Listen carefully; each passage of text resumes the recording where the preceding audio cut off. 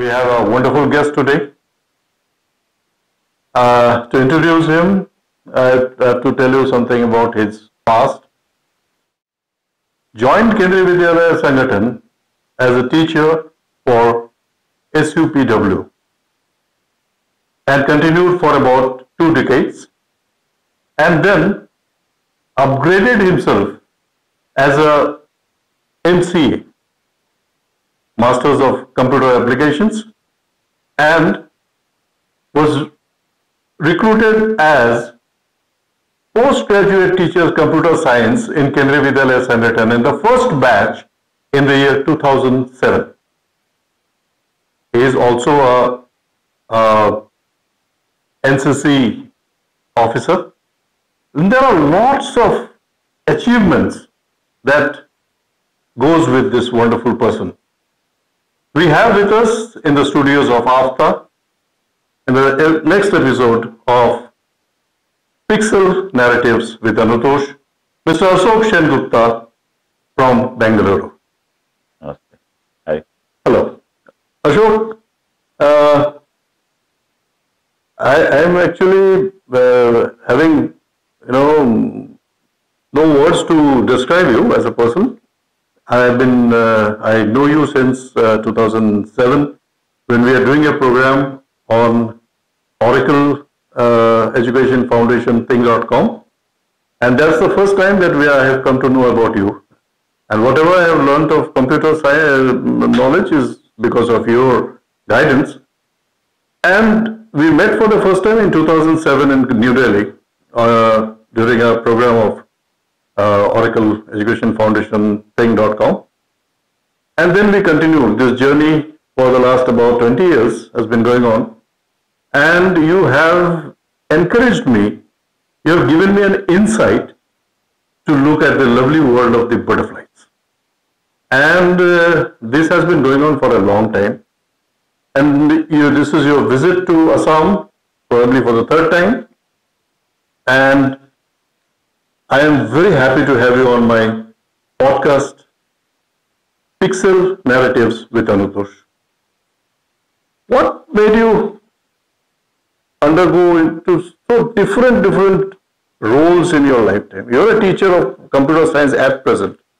But then before that, you have been a teacher of socially useful productive work, that is SUPW, in Kendriya Vidyalaya Sangthan, and you have excelled yourself in other fields other than just your subject.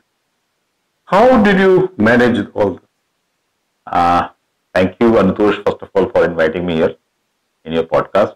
Actually, as a child, I was curious about many things. Lot of things around me. Whatever was happening around me, I was curious about that.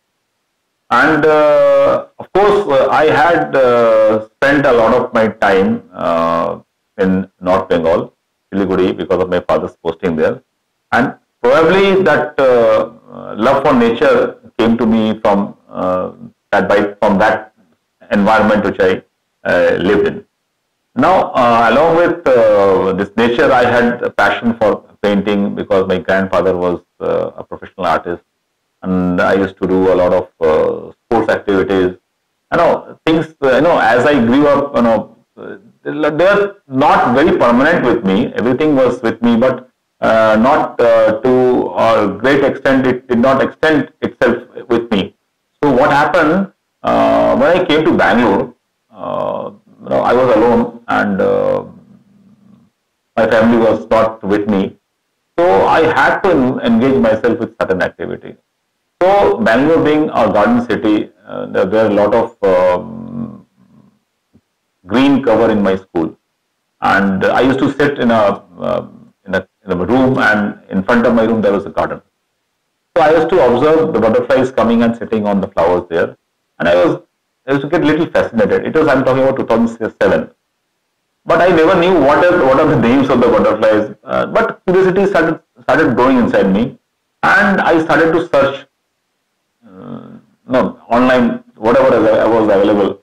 There were no social media platforms like Facebook those days. And then I found out about a group called Yahoo group, Butterfly India. So I requested a join there, and I was actually I was made a member of that group, and I started asking questions, silly questions, of course. I had no idea about butterflies, and those little bit of information from maybe youngsters and elderly people and experts, including Dr. Krishnamay Kunte and Isaac Kemkar, and there was Monsoon Jyoti Gogoi and Dr. Vijay Varbe. So I started learning from them.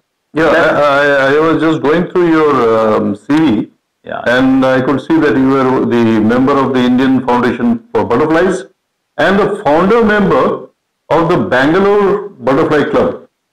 And apart from that, you have a lot of publications where you have either been an associate publicator, in that publication for butterflies. And I wonder how you manage your time in spite of the extensive work that we have to do in the Sangthan itself. And my question that in my previous episode also I was asking one of those wonderful guests who was with me. So why were you fascinated with this butterflies? Actually, fascination came because of the vibrant colors of butterflies. Nothing more than that initially. So when I saw a butterfly sitting on the wall, I had the curiosity to take a photograph of that. I had no camera or mobile phone or nothing of that sort which can take a photograph. So I purchased one camera and started taking photographs. And while doing so, while that journey, I purchased a few books also. Then there was, that ThinkQuest. Yes. I was just about to come to that. They organized one international. Yes. Those who are watching my show at this moment, I would like to share with this. Ashok had initiated a project on think.com, and at that time it was ThinkQuest, which was a program of Oracle Education Foundation, United States of America. And that program was, he designed a website with collaboration of students from my school in Guwahati and his school in Bengaluru, and a school also in Ambala. And there were three teachers. I was just part of it because as an associate coach, and Ashok had been doing this, this wonderful website, and it was the international winner, and it was Flying Jewels. So that's something really, it's a very nostalgic thing to remember. And being in Bangalore, the students in Guwahati, they were also photographing butterflies. They went for the international award function, and it's wonderful beginning. So that was the beginning. Actually, that lot of interest I developed in butterflies, and my journey was from there. The graph was progressing very high, very rapidly. And I learned a lot of things, and I'm still learning, and I made very good friends. And then came the social media era. Then the social media era came, and the Facebook came into existence. We had a Butterflies of India group, and we became members of the group. And now you'll be surprised to know that Butterflies of India group has more than 45,000 members across the country, and there are some international experts also in that group. So we collaborate and we share a lot of things. And while doing that social media activity, then came Dr. Krishnamay Kunte, who initiated and that Indian Foundation of Butterfly Concept, and it is basically a citizen science platform wherein people from any part of the country can contribute their photograph, their records, and there are experts who could identify those things. So I became a member of that, and my friend Rohit is not only a member of that I Found Butterflies, but now I Found Butterflies is a trust, and he's a trustee, one of the trustees of I Found Butterflies. And that platform is doing a wonderful job. We have maybe more than 2 lakh records in that as of now, and still people are contributing into that, and we will try to make it the biggest platform globally for butterflies. And we, along with that, we did a lot of other things like butterfly monitoring stream, And being a member of Butterfly Club of Bangalore, we try to engage students and kids and various age group people into our club, and we try to motivate them to take up nature studies and specifically butterflies. Yeah. I myself is also benefited with interacting with Ashok and the people in that group, and my students in my school, they have also joined not only for butterflies but also for moth. And something, it was really unique during the COVID times. We were doing this program. Now my question is that yesterday I was talking to Rohit, and he came up with this question. You are all doing photography of butterflies, dragonflies, insects, the lesser known wildlife thing, and you seem to be called as a wildlife photographer. But then what happens is, mostly when we talk about wildlife photographer, we see in a larger dimension. We talk about tigers, lions, and elephants, and panther. But then, what actually, people like you who are, documenting and recording the activities of different butterflies, their movement, their territory, their location, and things like that. How do you think that this can be passed on to the school level? Okay. Because what I see, as I've been traveling with you for the last 7 days, both of you have, we are all having wonderful cameras, the latest camera with the latest, macro lens, or the telephoto lens, or the zoom lens. But in the school level, how can we initiate, photography enthusiasts to take up this passion on? First of all, let me tell you one thing. See, wildlife enthusiast or nature enthusiast can do whatever he wishes to do, whatever is or her interest is. But why I focus on butterflies. There's a reason behind that. When you go and see a wildlife, especially a tiger in the forest, or you see a bird sitting on the canopy, that is a very, very large vision. You see only that bird or that tiger which is roaming around in the jungle. But that's a distant view. But when you talk about butterflies gives you a very close view of nature, very close. And that close view of nature, makes you to understand the nature in a very, very broad way. You have a butterfly sitting on a flower, taking the nectar. The flower is a particular type because this flower is interacting with the butterfly, because it is passing the pollen grains to the butterflies so that other flowers can be pollinated. And there may be ant which is trying to protect or eat that butterfly or rather attack the butterfly. There may be a that is one praying mantis which can attack the butterfly. There may be birds which are trying to attack the butterflies. Butterflies are in themselves having a lot of camouflage, lot of mimicry aspects. So they protect themselves from in that environment. So this type of learning, that which plant the butterfly sits on, which plant the butterfly lays eggs on, and how the eggs look like, these are very macro, very small, very minute observations. So what that makes a child or a person who wants to learn about nature to go very close to nature. Okay. This thing. And butterflies being the most attractive insects in the world, nobody can doubt that.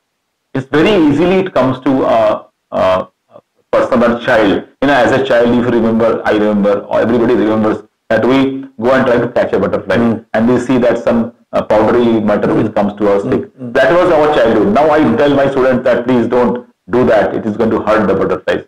So these things, if you can transfer to a child will learn the nature in a very close proximity, and you'll understand the nature in a better way rather than going and observing a tiger or a bird which is sitting in the canopy or maybe flying. He or she may not understand nature in a very broad broad way. Okay. So that's why butterflies, or rather any small macro photography, is more beneficial to understand the nature. Okay. And what would be your suggestions for the basic equipments that a child Okay. can go? For butterflies, for my, I have been taking butterfly photographs with mobiles. Okay. As long as it gives you a clear image to identify that particular butterfly, it's okay. But before you start taking butterfly photograph, you must understand and learn the behavior of a butterfly. When the butterfly sits, at what time of a day it sits, how far you can, how near you can go to a butterfly. All these things comes with experience, and when you go with some expert in the field, then you learn very fast. So your learning become faster. You understand the behavior of butterfly. So after learning the behavior, your photography will become easy. So you don't require big equipment camera for that. Suppose better equipment gives you better results. That's okay. That's a photography skill. That is not basically documentation. For documentation, you don't require expensive gadget. That is something which you should not go for as a child. You ask a mobile phone, or if you go beyond mobile phone, you can ask for a small point and shoot camera. That's also okay.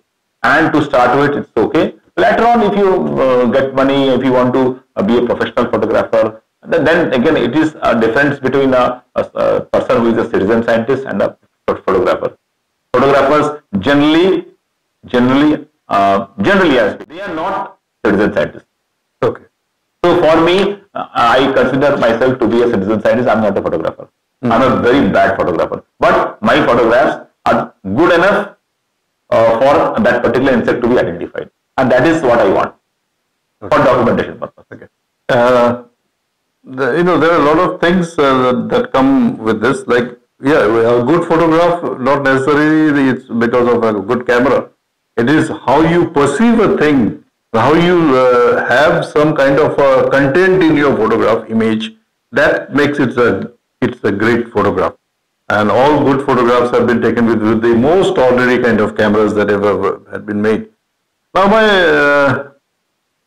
I always wanted to ask one thing, that when we talk about wildlife photographers, we talk about people who photographs, action, and nowadays photographing wildlife has also become dramatized, and you have photographers who create that scene, recreate it, and then they take a photograph, and that's why we can see a lot of elements which is very dramatic, and then they have a very rich market value of that photograph. But do we have that kind of a market value for butterflies? See, photograph of any sort is, if it is having a quality, it can be sold online. Any photograph, and especially of Indian flora and fauna. So there are online platforms where you can sell your photographs. That's the part. But that it is not that you take today a photograph and tomorrow you can sell it. You have to build your rapport in online platform. It comes with time. I'm not a person who knows all the intricacies of how to sell a photograph. I've never sold my photograph till date. So actually, in fact, on the contrary, we share our photographs free of cost to a person who is authoring a book. That is your sharing. You're actually collaborating with a person, sharing your photographs for the knowledge. Yeah, that can be spread to the people. Till date, because we have not earned a single penny by doing photography. Because you have a lot of publications where you will find how to photograph a tiger in the jungle, how to photograph a wild horse in a jungle, how to photograph a panther, where to look for a panther, where to go. But you do not have so much, publications. Even for birds, you can have a Dr. Salim Ali book, handbook with you. You can identify the birds. But for butterflies, I find it is very, very restricted kind of a thing. We still do not have that kind of a popularity, spreading other than the publications that we see in sanctuary magazines and other things. But we have, don't you think that we really need to promote? Okay. There are quite a few butterfly books available in the market, and they are well written. That starts from Isaac Isaac Kemker's book of Butterflies of India, Butterflies of Western Ghats by Dr. Milind Bhakre and Hemant Ogale, and Butterflies of Pakke, Butterflies of Garovins, and there are Butterflies of Boxer Tiger Reserve, Butterflies of Uttarakhand. There are so many books available in the market, and you can just go online and browse for those books. You will get them, and they're not that costly also. Starting to have a book is always good, but more than book, you require somebody to guide you. So for that, you need to look for those person having expertise in documenting butterflies. And I tell you how to photograph a butterfly. That's something which is very interesting also. Yes. See, when you see a butterfly, so a butterfly can be identified by its morphological traits, by the patterns in the wings and the spots here and there. You can identify a butterfly. But if a butterfly is sitting here this way, and you are taking a photograph from this side, those traits are not visible. So what you have to do, you have to go perpendicular to the butterfly and take a photograph of that butterfly. That is the art of taking. There are two types of photographs we take. One photograph which is a closed wing photograph and from the side, and one photograph when the butterfly opens the wing and take from top.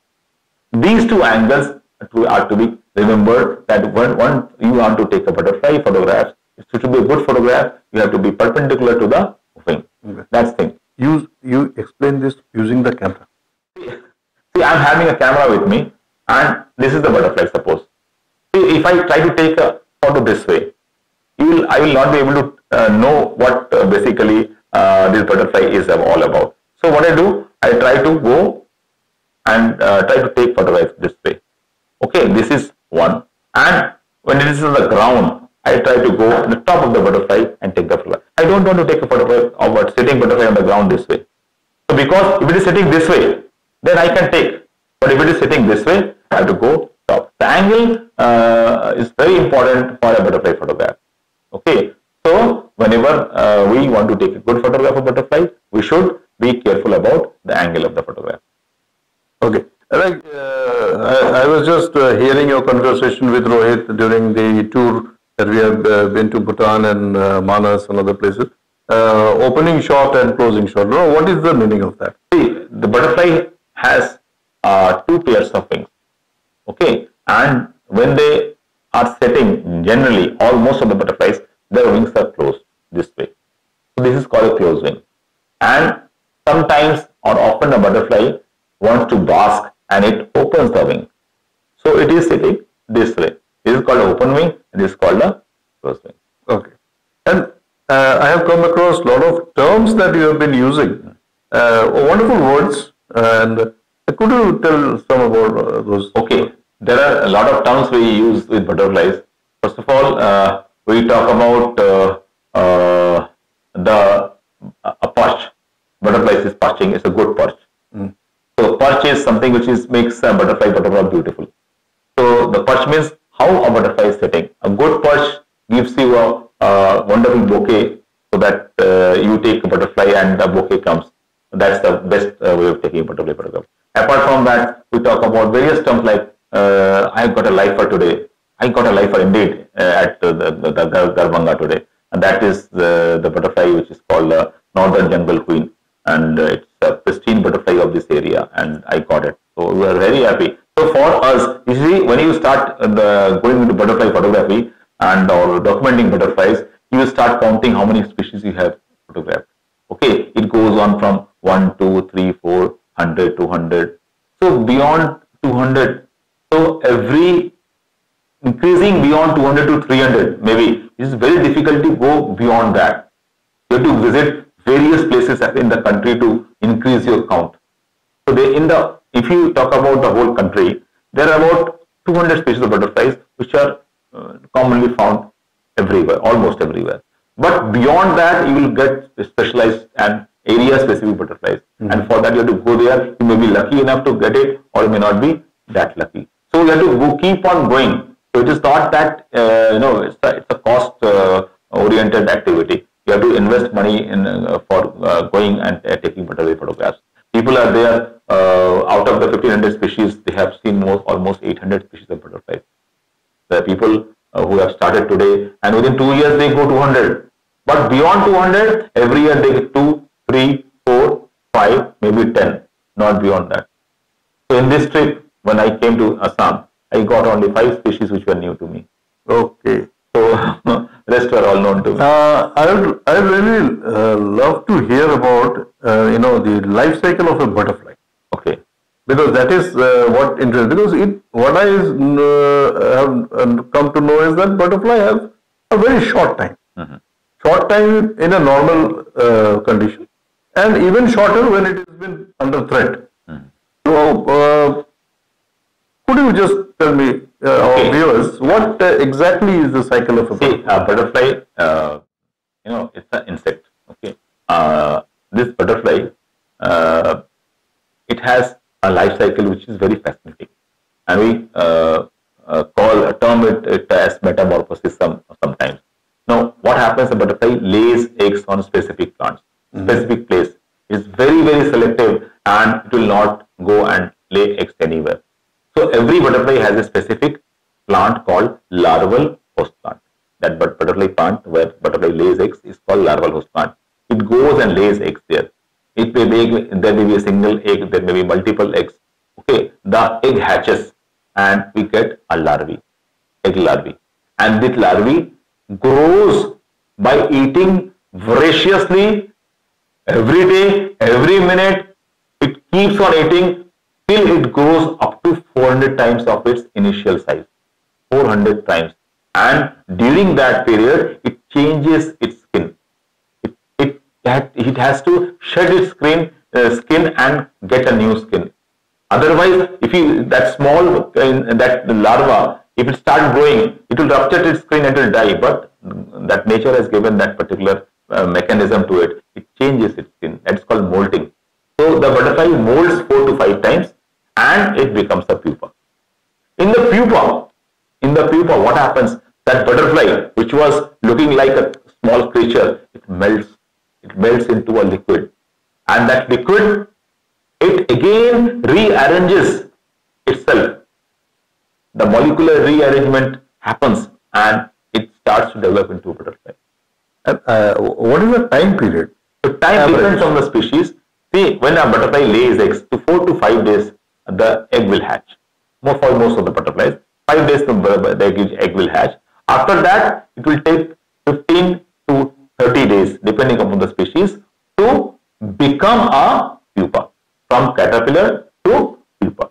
And after the pupa, it will take 8 to 10 days to become a butterfly. And depending upon the butterfly adult, which is called an imago, it will live for 1 month to 6 months, depending upon the species. Okay. So, climate also plays a big role. Very important role climate plays, because every butterfly species has a specific climatic, that is called requirement. So, butterfly, which may be a dry area species, it loves to breed in summer. There are butterflies which loves to start breeding pre-monsoon, and they will be in the wings during the monsoon. There are butterflies which starts to breed in post-monsoon, and some of the butterflies, they love to be in the plains. Some of the butterflies, they love to be in the hills. Some of the butterflies, they love to be in the Himalayas, over 5,000 meters. That height, altitude, can you imagine a butterfly staying at 3 to 5,000 meters at that cold and survives and breeds there? So, like all other animals, do they also migrate? Yes, butterflies, most of the butterflies are migratory in nature. So they have various types of migrations. There is a migration is basically is a requirement of food and habitat where they can breed. Okay, so there is something called altitudinal migrations. Butterflies are mainly altitude migrations. They come to lower heights, they go back to the higher heights. Okay, that is a common phenomenon. And there are long distance migrations also. Yeah. And long distance migration happens for various species of butterflies. And we are studying on migration in Western Ghats, where this species are called Danaines. They are milkweed butterflies. During the monsoon, they start migrating from Western Ghats to Eastern Ghats. This distance is about 500. I have been, engaging students into nature-related activities in my school. In fact, I have a butterfly club in the school, and I have ask students to document nature seriously. So my suggestion is every school should have a very dedicated nature club, and they should involve themselves in the biodiversity documentation of the school for a long term. And for that, they can take the help of the science teachers, and the science teachers can create a project in app called iNaturalist, and Yes. that's a place where I Yes, think we have also we have done that. We have so done in that. iNaturalist, you need not be knowing the identification of the butterfly or any insect or any creature, any bird you see. You just take a photograph which can be identified, and then you upload that into iNaturalist by creating a project. So this project will slowly build up, and you have the documentation for your school over a period of maybe 2 to 3 to 4 years, and that can be used and to create projects for your National Science Congress. And such a project which we did in our school has won the accolades, being adjudged the best project in the country for NCSE 2023. Oh, wow. So that was a wonderful narrative that we have just come across with Mr. Ashok Sengupta. And this program cannot be just winded up, because there is so much to be learned from this wonderful person with his experience and the wonderful images that he has been taking all through these years, collaborating with students and teachers across the country and beyond. So I am sure the viewers must have had a wonderful experience, hearing Mr. Ashok Sengupta, and it is a pleasure that we had him in my video podcast, Pixel Narratives with Anutosh, with another guest next time. Once again, we'll be again meeting with a new episode of Pixel Narratives with Anutosh. Thank you.